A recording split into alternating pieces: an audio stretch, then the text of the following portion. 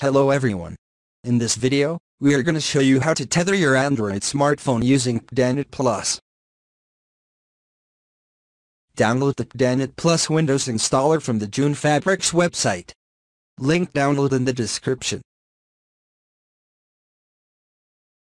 Once downloaded, double-click the installer file to install PdaNet Plus on your computer. The setup on the computer side is straightforward, although there are several steps involved.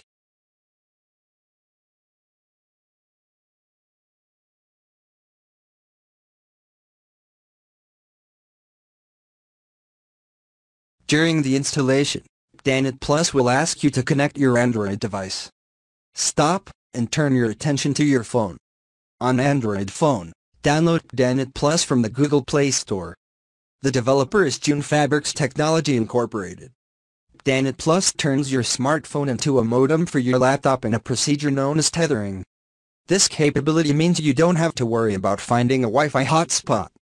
As long as you have cellular data coverage, you can work online on your laptop.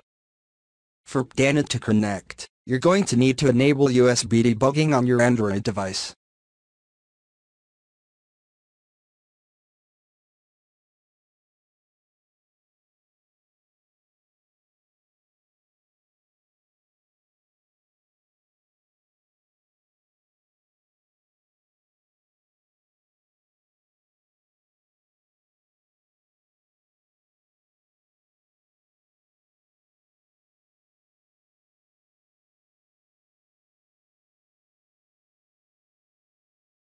Connect your phone to the computer via USB.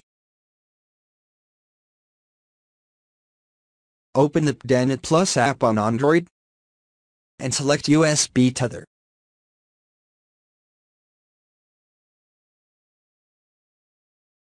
Press OK back on the Windows installation window. Next, Windows will warn you that the PdaNet Plus installer is looking to install a new device. Press Install to continue.